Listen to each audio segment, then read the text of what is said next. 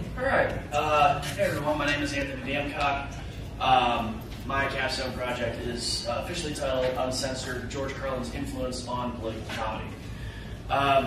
So I did a video for this. It is still in the editing phases. If there's one thing I learned throughout this capstone process, video editing is a pain in the behind. Yeah, it is still in the editing process, but I figured I'd put in a little summary of what the video will be about. So for those who don't know who George Carlin is, he's widely regarded as one of the greatest comedians of all time. His humor is often perceived as just truth-telling, and instead of, most comedians use personal stories to describe their, and spin it comedically to get audiences to laugh. Carlin normally just used general, just truth-telling. They call it truth-telling because he's just speaking about the world's issues, I guess, depending on the show that he would be doing. One of his big vocal points was about politics.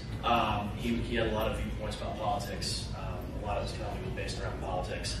And in a weird twist, tying politics and comedy together, his 7 Dirty Words routine was a very influential piece because it led to a massive Supreme Court ruling that basically gave the FCC power over what words people can and can't say when they are live on the air.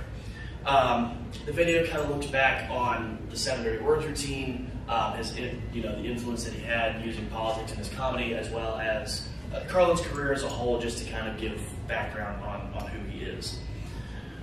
So, why did I do this? Why did I choose this as my capstone? In a world that's now dominated by political opposition and what can only be described as complete chaos within political walls, George Carlin's comedy that he performed nearly, as many as 40 years ago is still relevant today. Carlin died in 2008, and for reference, that was about 5 days before my 7th birthday. So, in today's society, his comedy is, despite being influential, has the potential to kind of be lost on newer generations. So this project is, in essence, a refusal to let his influence fade away, given that he was, again, a truth-telling comedian. I felt that it was important to not let his legacy fade as time goes on. So this came together through a proposal for a panel for the Eastern Communication Association, which I've had the privilege to go to this year. And this was one of the things that I proposed. I'll actually show that slideshow here in just a second, kind of briefly roll through it. But upon proposing it, I realized that this is an important topic to me. And after some brainstorming of how I could convey it, I decided to make a video about it. As someone who wants to be a journalist, I'm a storyteller, is what I do, so I thought the video was probably the best way to go about that. Like I said, the video is still in the editing process, but it includes me just talking about George Carlin, his career, basically what I summed up in the previous slide, and the B-roll is clips from his actual HBO specials. A lot of it has to do with politics and his comedy. Important topics include the FCC versus Pacifica Foundation case. That was the official name of the Supreme Court case that Carlin had a big part in. People that Carlin influenced with his comedy, such as late night host Jon Stewart, Louis C.K., Jerry Seinfeld, just to name a few. And basically look into his personal life and why he feels the way he does about politics and certain political issues.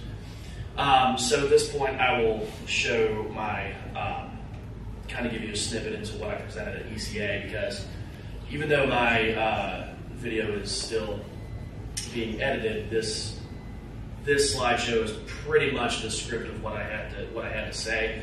Like I said, I'm not going to read all of it, but basically I start off talking about George Carlin, who he is, what he did. He wasn't just a comedian, he was an actor. He was around for 40, 50 years.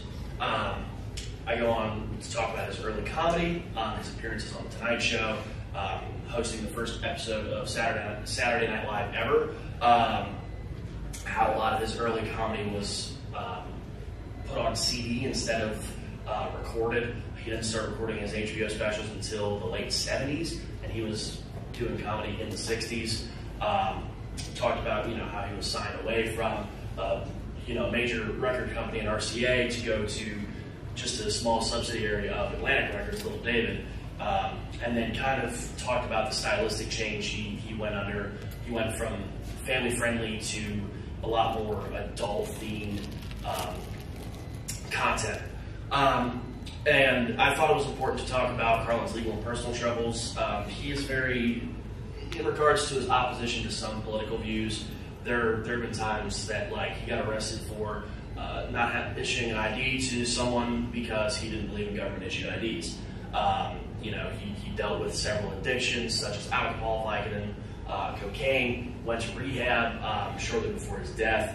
How he was arrested 7 times for the controversial 7 Dirty Words routine. I talk about how I went through all of Carlin's HBO specials. He had 14 of them, to look for political themes, and there is the content warning that he does have. He is a foul mouth.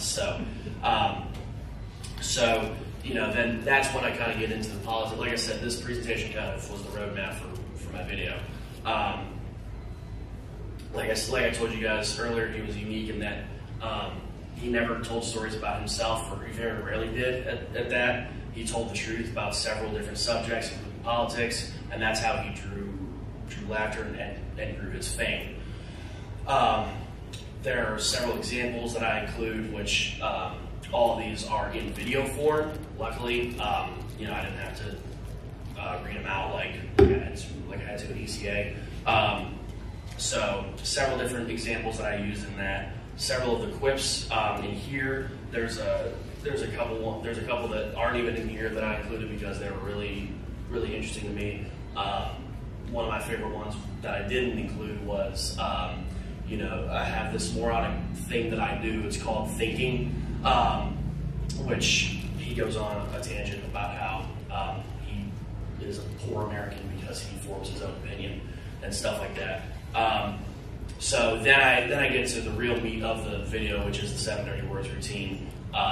Describe, what the words are, why they are part of that list, how long he's been doing it.